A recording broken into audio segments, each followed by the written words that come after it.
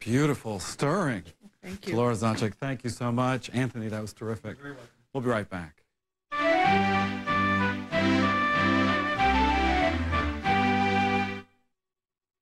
A song about a young man and a young woman who are betrothed, and he's thinking of breaking up because he's afraid of what people are going to say about them, and she says that their love is stronger than this. It's stronger than steel or iron.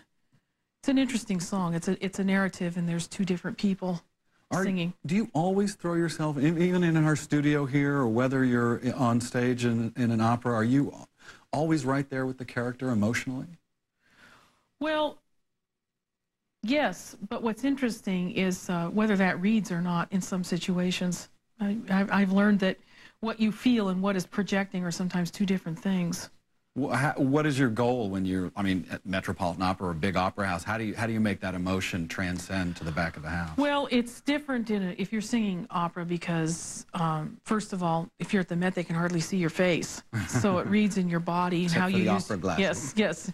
Reads how you do the words, how you interpret the text,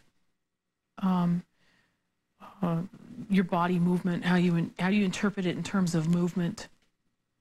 I mentioned the Bellini role, the Norma coming up for you. Yes. What's challenging about that? Why is it such a difficult role? Well, it's a very difficult role. It's almost a soprano role, and sometimes it's transposed down.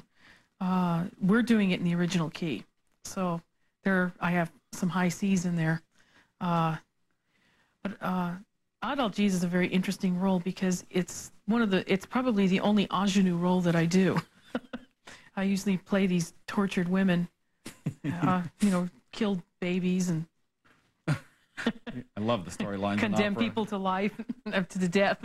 That's an interesting slip. but it's really interesting because Adalgise is that recitative that she has right in the beginning, just before she really gets into the meat of her singing, in a way is the best thing for her. She has a messa in voce, which starts on a high A flat. Start on a pinpoint of sound, and you get bigger and bigger and bigger, and then you diminuendo back to a pinpoint of sound. Oh.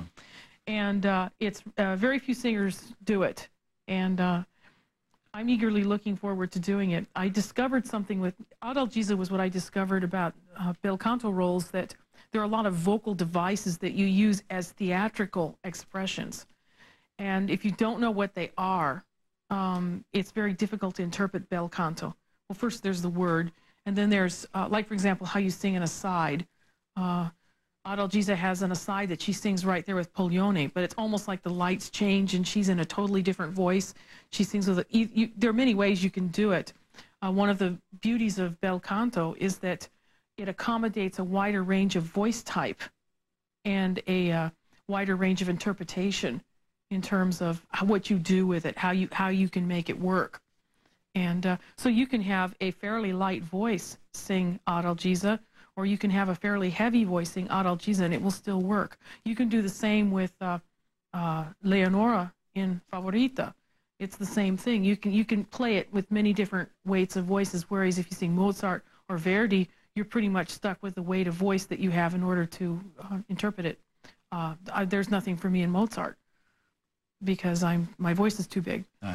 So it's difficult to sing. There's a few arias I could do. I could do the Mozart Requiem because it lies so low that it balances with the quartet. Have you always had that power, or is that something you worked on?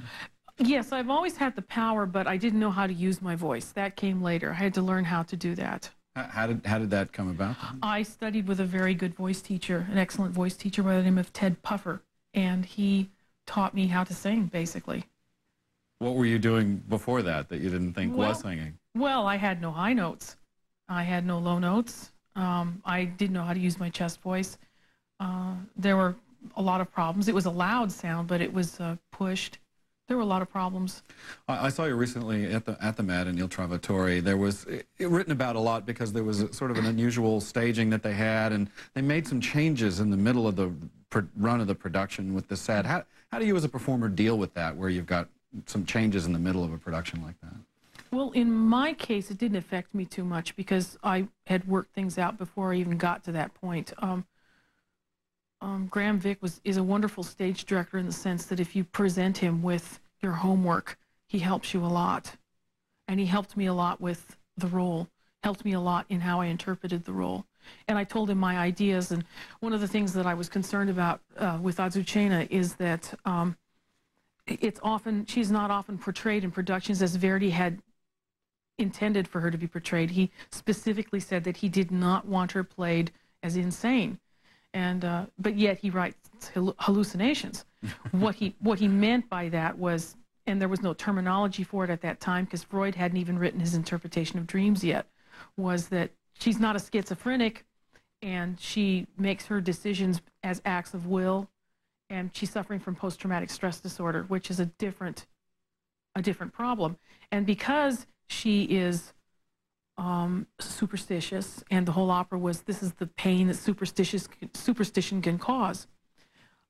She believes that the reason why she has these flashbacks is because she has not avenged her mother. Therefore, she thinks that if she gets one of the De Luna brothers killed, she will stop having these hallucinations. More death. Yeah. But if you look at it that way, the plot makes perfect sense. What she does makes perfect sense.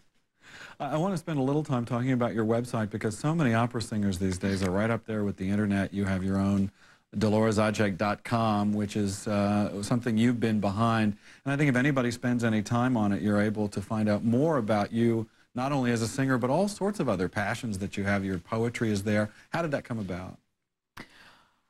I needed a place where I could show other aspects of what I do.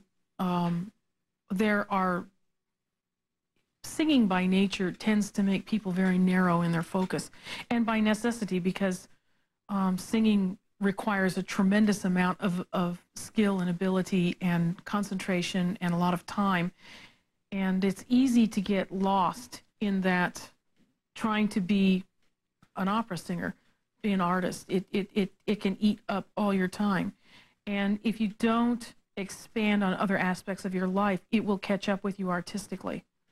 I wanted to show a different side of me, that I'm interested in other things besides. You're a painter. There's some there's some examples of your painting there. Yes. Some gardening there. Poetry. Yes. And I guess the most surprising to me, I guess there was a science and technology button. Oh yes. Where do you go with the DOLORAZAJICK.com with science and technology? Well, one of the things that's always fascinated me is what is the brain really doing when one is performing, and it's very intriguing to me that, for example, that the part of the brain that controls consonants is totally different than the part of the brain that controls vowels. I had no idea. Yes, and to learn that musicians, if musicians are trained before the age of 10, that their brain is actually different. The mid-sagittal area of the corpus callosum is actually thicker and bigger. And that's the part of the brain that brings the different sides together. And I'm going to need diagrams. It's right in the center of the brain. It's actually shaped sort of like this. And what it does is, one of the things that, which I've really become aware of doing Verdi, is one of the things that typifies a Verdi approach to singing is extremes of dynamics, extremes of pianissimo, fortissimo, extremes of tempi, extremes of coloration and range. And the brain, when it does these things, it has to tap into these different things instantly. It has to go from one thing to another instantly, and they all have to be connected to each other. One of the things that separates the men from the boys as far as musicians is concerned is, can a musician tap out two different rhythms at the same time? See, I always had trouble with piano. I couldn't have one hand do a different thing than the other one. That was a trouble for me.